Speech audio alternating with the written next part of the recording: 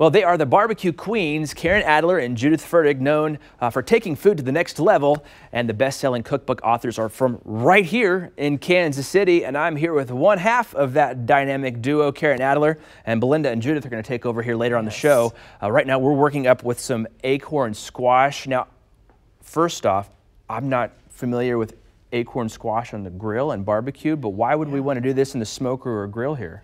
A lot of times during the holidays, you've got maybe the meat, the turkey, the stuffing, maybe a vegetable casserole, and they're all in the oven. And if you only have one oven, that can be a problem. That can be a problem.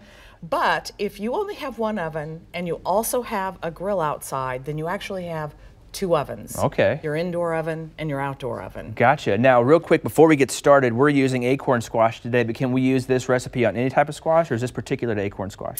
Any winter squash will be great. So pumpkin, Hubbard, spaghetti, even yams and carrots will work with this. Yeah. All right. Yeah. Well, what do we got to do to get started here? Because I'm anxious. Well, and hungry. Cut it in half, and then you want to get the seeds out. Get all those seeds out of there, that's for sure. So you would get the seeds out. This one I already have nice and cleaned up. Am I going to work on this one and you work on that one? Put a little oil on that one. All right. And the reason you put the oil on it is so that the foil won't stick, because if we put this out on the grill, we're going to have the foil on it. And the reason I know that is because this one that I did earlier today got a little stuck because I forgot to put the oil on, you know, so that's always kind of funny. So you want a good thick coating of oil over here. That's great. Okay. And now, is it just mostly on the top, or do you want to get down there where we took the seeds out too? Mainly on the top. Okay. Mainly on the top. Then lay it flat onto, and just wrap it with the foil. Oh, thank you.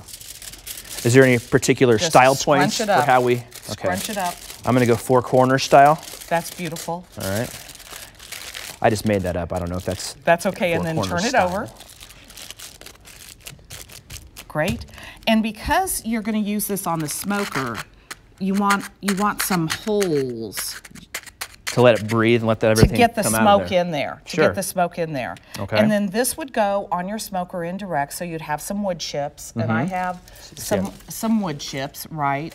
And the wood chips, the easiest thing for wood chips too is to do a little foil packet. And I actually sometimes make this a little foil boat. Oh, okay. So that you know, a lot of people like to wet them, but you don't have to. They can be dry, and as soon as they start smoking. Is there a particular flavor of wood chips you do? Because I know you can get, not flavor, but you know, you get hickory, or you can get the different.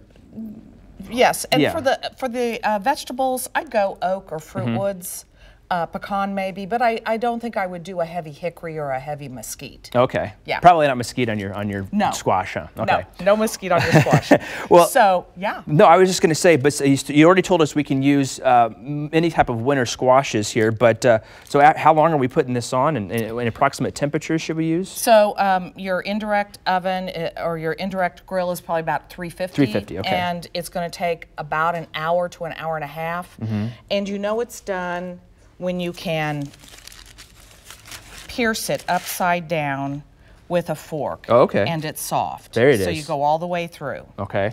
And now you got some mixtures over here to put on top of it. Let's get through that real quick here. So that's cooking. Yeah. Then this is how easy the butter is. The 4 tablespoons of butter, 2 tablespoons of brown sugar. Now we're talking. A teaspoon of cinnamon. Yep. And then the red pepper flakes. Ooh. You can put a little in this, but you can hold them to the side if you aren't sure if everybody's going to want the heat. And the same with the salt and pepper. If you want to just salt and pepper the squash instead. So this can be how simple this butter is. Yeah. So really fast, you can make this several days ahead and have it in the refrigerator. Okay. And you just mix it all together.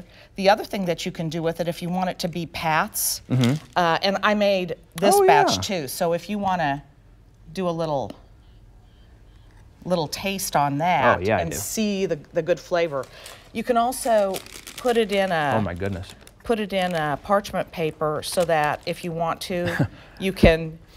But we probably shouldn't say you just don't need to eat that just for Thanksgiving dinner, even though I just want to keep eating that spoonful because that's ridiculously good.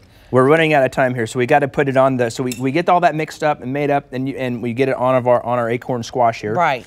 So the done acorn squash, you go ahead and taste that one, and I will put a little bit more of the filling, and you just want to mash it with the fork. So okay, and go ahead and mix the mash fruit it all a up little there bit with it. and Yeah. let everybody else mash it a little bit more. So, and All this is right. when I would go ahead and do a little bit of salt and pepper on it. All right, well, Karen, thank you so much for those tips. I'm going to go ahead and toss it to you, Belinda, and I'm going to try my squash.